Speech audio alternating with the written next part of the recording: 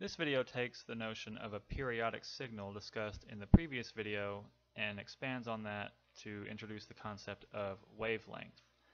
Now you'll recall that the period of a periodic wave is represented by t, which is a measure of time, and that f is the frequency, and that the frequency is measured in hertz.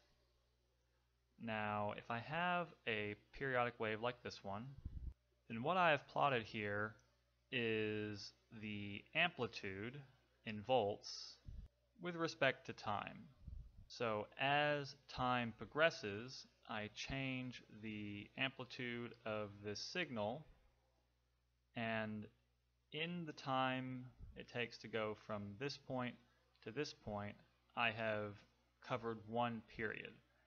So if this time is 1 second and this time is 2 seconds, then the period t of this wave is 1 second, because I go up and back down and then to the center in 1 second.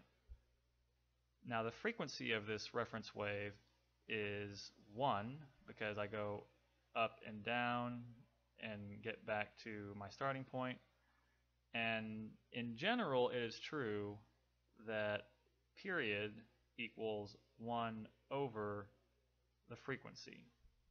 So with a time of 1 second, I have 1 second equals 1 over 1 hertz, but you'll recall that hertz are simply seconds to the -1, so this in fact equals 1 second, and everything balances out just fine. Now because the period measures this interval here, I could actually shift this over and see that the distance between this peak and this peak has the exact same length. So I can pick any point on this wave, and the amount of time that passes from that point to the point where that bit of the wave repeats would be a measure of the period. However, these measurements have time on the x-axis. So at a given time, I will produce this many volts in the signal that I'm sending. But once the signal is transmitted into the world, it actually exists in space, although it is invisible, and can be measured using standard measurement lengths. And so this is where we get the notion of wavelength, which is represented by this Greek letter lambda. And so the wavelength of a signal is the actual real-world measurement of the distance between these peaks. So if I'm generating this signal with a certain period, it means that every time a second elapses, I will have gone through this range of voltages.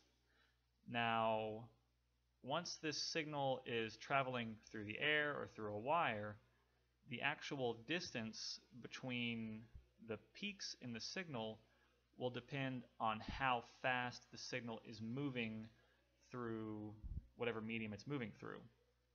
And so because of this, it is always true that the wavelength equals the velocity of the wave times the period. And for most waves, the velocity is the speed of light, which is a constant represented by this little c. Now, for our purposes, it will be suitable to approximate the value of c as 3 times 10 to the 8 meters per second. So given this, let's look at an example that uses some more realistic numbers.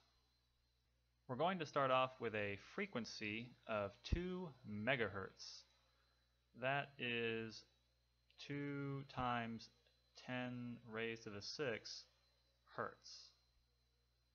If we want to find the period, we'll have to use this formula.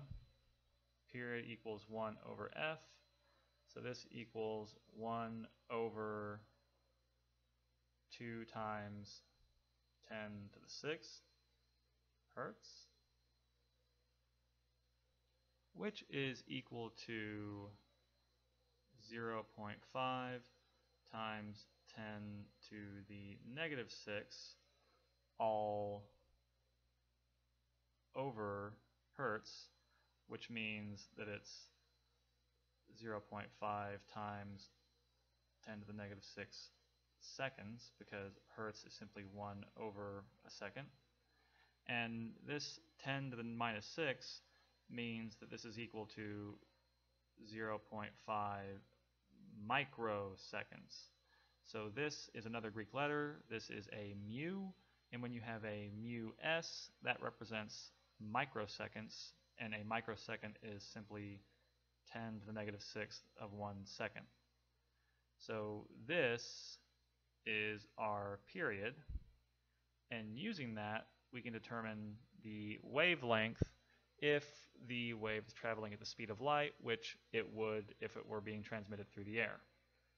So the wavelength is v times t, which in our case is c times t, which we are approximating as 3 times 10 to the 8 meters per second, and t, and I'll go back to our original calculation in seconds, is 0.5 times 10 to the negative 6 seconds.